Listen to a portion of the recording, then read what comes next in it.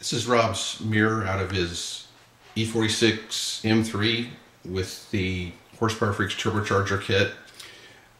We have completed installing the AEM wideband and boost gauges inside his rearview mirror, and just going to run through a series of final tests before we ship the mirror out to make sure that everything is functioning properly.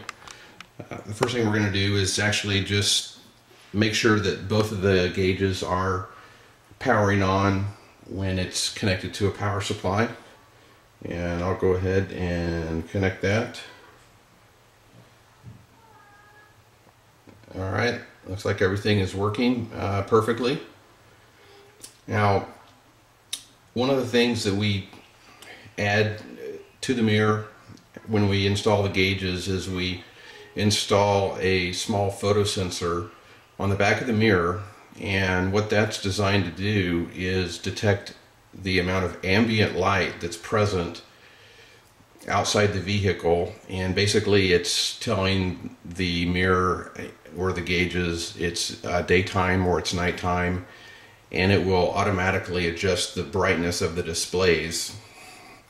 If it's the middle of the day and it's very bright outside, you're going to want to have the gauges at their full illumination, which they actually are right now, because I've placed a small light here behind the mirror to simulate some sunlight. And of course at nighttime, when it's dark outside, if you have these things cranked up all the way, it's going to just be too bright. So what we're going to do is just actually move the lights out of the way here in the back, and you can see the display dim down. If we move the light back, it powers back up. And of course with our mirror, when the gauges are off, the front of the mirror doesn't have any evidence that there's anything behind there. We use a special custom fabricated glass for the gauge mirror setup. This is the steering column cover that comes standard with the Horsepower Freak turbo kits. This is the cover that came out of Rob's car, and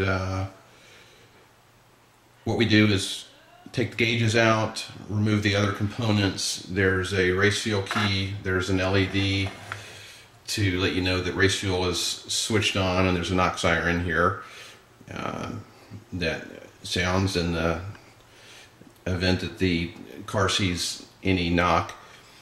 Now, we're going to just test these individually, and the first test, I'm going to just turn the race fuel key here. We've got a multimeter attached, and we just want to test continuity here. And what we should see is when I turn the key, this needle should swing from the far left to the far right.